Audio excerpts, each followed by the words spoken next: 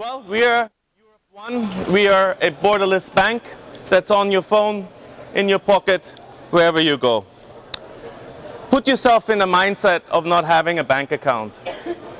I think it's a bit difficult to do if you're used to having financial services. Without a bank account, you cannot get a job. It's hard to get paid.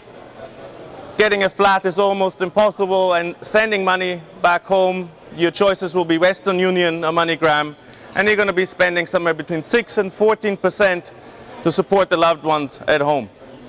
This, of course, is not good enough. We did a study with about 500 customers to figure out how big this problem really is, how many people it really affects, and what the issues are. And we asked them what they'd like to have. Here's what they would like to have. It's not that difficult. Please, please give me an account anywhere. And that's 65% of all Europeans changing country. In fact, it happened to me moving back to Austria just recently. The next thing is they, of course, would like a bank account that works for them across Europe. They'll have a flat back home, a family back home to support. That means I need to pay a bill, like a Romanian utility bill out of the UK or out of Germany. Try that with your HSBC account. Good luck, yeah? And of course, how good, let's say, is a German banking app if I don't speak German? Was ist eine Überweisung? To a Romanian, this is a word he'll never understand. He can't even use his bank account once he gets one. So, what are we building? Well, exactly that. We will be able to open you a bank account that's on your phone with just a passport. We will, when you call us, we'll ask you, hey, who do you support back home? Is it your wife, your mother, your daughter? And we will issue them debit cards to your account. So the next time they need money, you just make it available, because that's instant and it's a lot cheaper than Western Union or MoneyGram, and you don't have to stand in line in the cold rain either.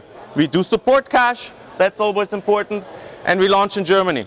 The reason we launch in Germany, this market is twice as big as the UK. It accepts around 720,000 customers a year, 720,000 people a year.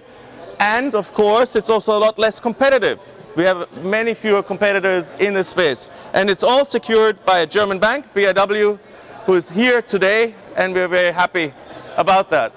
They will let us leverage the infrastructure so we don't have to build that again. We already have an app, so this is currently in development, so we are building this. Our developers are here as well. They would love to give you a tour in the break.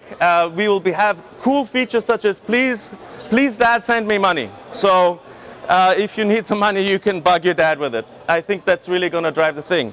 Now, of course, you need a team that can do this. So we have, they're all around here, a wonderful team. We've all been in FinTech before. We've all been in startups before. You can see it in our ages maybe. We know technology and we know banking. And I can tell you, we've also exited from several startups in a successful way. So we've done it before and we're going to do it again. But let's be honest, you also need a team of advisors that support you on a number of fronts, right? This is a B2C brand. So who do we have? Ricky Knox from Tandem, who you might know. He's going to help us get the best deal from VCs. Frank Schwab has built the most innovative bank in the world, a couple of years running. He's going to help us with product and some connections in Germany. David Scheel, who has introduced me so nicely, is the marketer to Avis and Intel worldwide, so I think he knows what he's doing. And Dejan is the moneysupermarket.com of Romania and Bulgaria, some of our core markets. Quick point about the opportunity. We're talking about 30 million Europeans. This is like the current account market of Germany. It's the entire retail banking of the Netherlands. It's a huge amount of money that's been left on the table. And our customers, are good customers. And one more thing I want to say about this, we are growing at 10% per year, this number of customers. How good of a customer? 900 euros. Good margins. And it's not a no-cost bank because our customers are actually used to paying something. This then begs the question, well, how much is it going to cost you to get a customer? And I can tell you, we just did tests. we can get those customers for 20 euros. Why 20 euros? Well, because if you market in Romania and in Germany, that space is relatively empty. Try to market to an English person in England for a British bank, you're looking at 200 to 400 euros. So I can acquire, and there's a tested number, customers for 20 euros, and I have a really good, long, sticky customer that can stay with us when he changes country in the future. Why are we here today? We just closed the oversubscribed, actually, our angel round yesterday, and as of today, we are seeking seed funding.